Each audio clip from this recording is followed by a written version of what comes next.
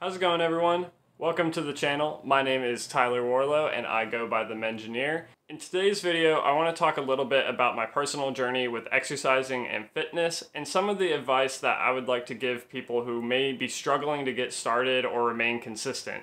So starting in the beginning, my journey starts in high school. I was always a pretty skinny kid. I didn't really eat a whole lot, and it was something that I was always teased for. So I wanted to get in shape and be athletic. The first thing that I tried to do was run consistently. There was a park near my school that I would go to and I would try to run after school, and I very quickly realized that I did not enjoy running at all. I typically felt really bad afterwards. I would get these kind of dizzy spells halfway through. So I dropped that because I felt terrible pretty often. And then I tried doing something that I thought might build muscle, and I downloaded an app called Freeletics. This focused on HIIT type exercises, and at the time I really didn't know what that meant. And what that is high intensity interval training. Now yes, you can use this to build muscle, especially if you're new to the gym, but overall, it's also a pretty intensive cardiovascular style workout. It kind of ended up resulting in me feeling the exact same way that I did with running, where I was feeling awful afterwards. There were multiple times where I would finish a workout and I would go inside and lay on the bed for 30 minutes straight just because I felt so awful and nauseous afterwards. I eventually moved on and tried to do some bodyweight exercises. I just started off with basic push-ups, squats, pull-ups. I kind of just jumped into that head first and tried to do 5 days a week and was doing a lot of volume, and it was causing my muscles to be extremely sore and stiff. So I eventually dropped that too. Enter the college years. So the first thing that I want to point out was when I say I was a very skinny kid, I mean it. I went to the doctor for kind of the checkup that you have to do before you go to college to make sure you have all your shots, yada, yada, yada. And I was 138 pounds and I am 6'3". Now that is underweight on the BMI scale. So I spoke to my doctor about that, and he said if by the next time he saw me, if I hadn't gained at least 10 pounds, he was going to be putting me on a high calorie diet. So that was something to be aware of going into college. When I entered college, I knew I wanted to continue exercising. I didn't want to do any sort of cardio or anything because I was really concerned about my weight due to that visit to the doctors. And so I kind of just was wishy-washy about it for the next couple years. I really didn't exercise for the first 2.5 years of my college experience. There were a couple times that I tried to go to the gym and do some weightlifting because my roommate got into lifting our freshman year, and I knew a couple other people that were pretty into it. And so I kind of had that idea that I wanted to do it, but never really pursued it. However, I did manage to gain 15 pounds, get myself up to around 150 pounds due to just eating breakfast more regularly. That was really what my weak point was. So that helped me gain some weight and get me to a healthier spot in that regards. But of course, eventually along came the pandemic, and I had to move out of my college dorm and move back home. And along with that, I had a lot of extra time. So I took my courses online, and afterwards, I really had nothing to do. How I filled that time was, okay, I'm going to try and work out. And this is when I first started getting back into working out. Didn't stick with it the best, but it kind of got me started on the track of doing some body weight exercises. And then I went on vacation and I downloaded a workout program and decided I was going to do a 3-day-a-week program that was for 8 weeks and finish it. I had never finished a full workout program before, so this was a pretty lofty goal for me, but I wanted to complete a workout program.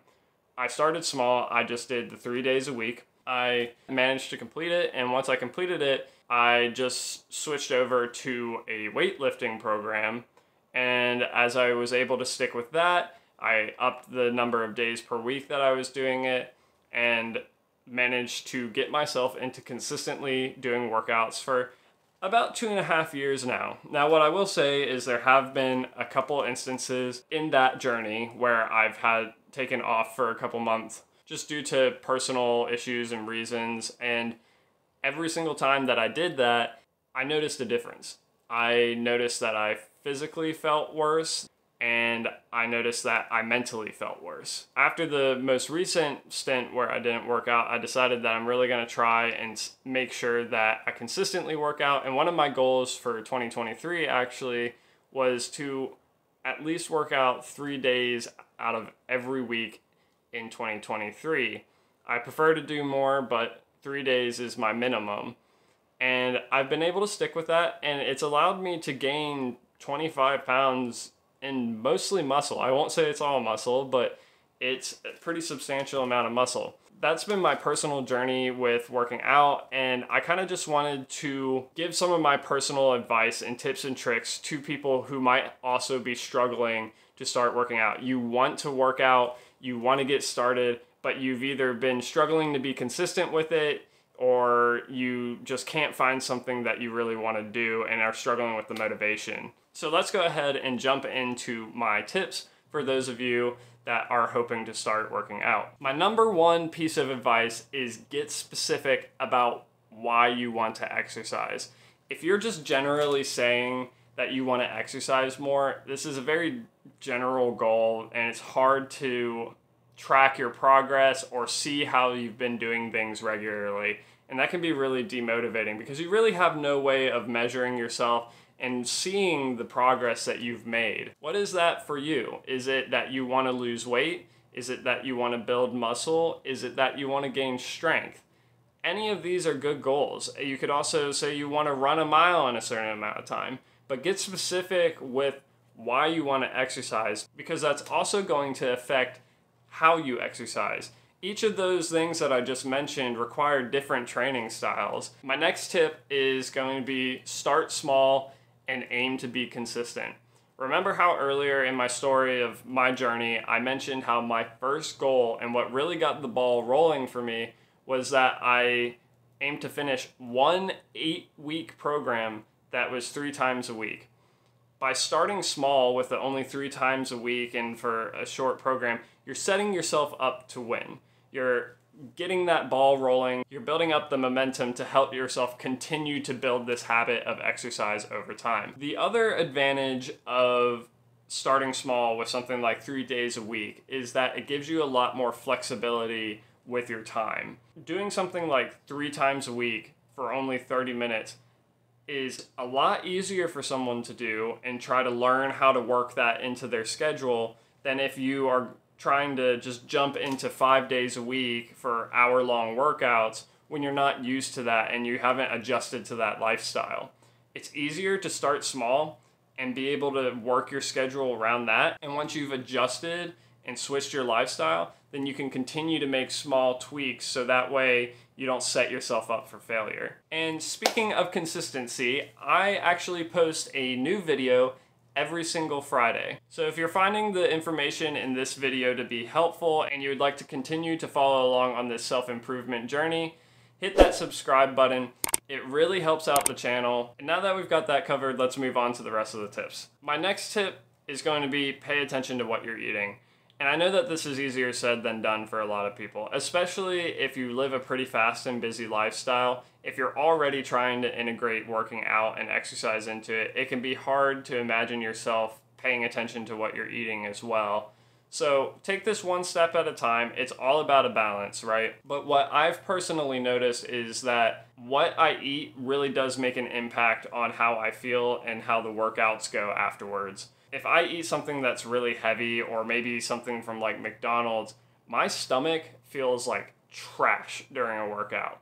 And then on top of that, I feel very slow and lethargic afterwards. By trying to focus more on whole, clean foods, trying to eat more fruits and vegetables, it helps give me more of that clean energy that I need and doesn't make me feel so bad while I'm working out. Don't go from one extreme of fast food almost every other day to 100% clean and healthy eating. You're just gonna set yourself up for failure with that because it's very difficult for most people to just do this 180 switch from hyper palatable foods to less typically pleasing foods.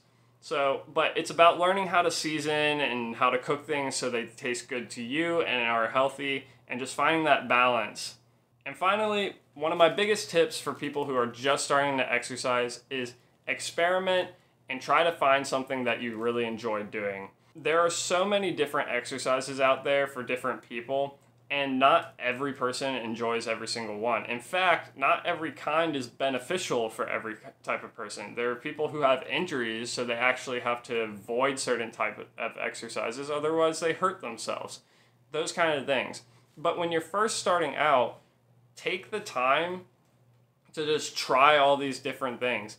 Go biking, go swimming, try weightlifting, jump roping. You can try CrossFit, bodybuilding. Try all these different things and just find what you enjoy.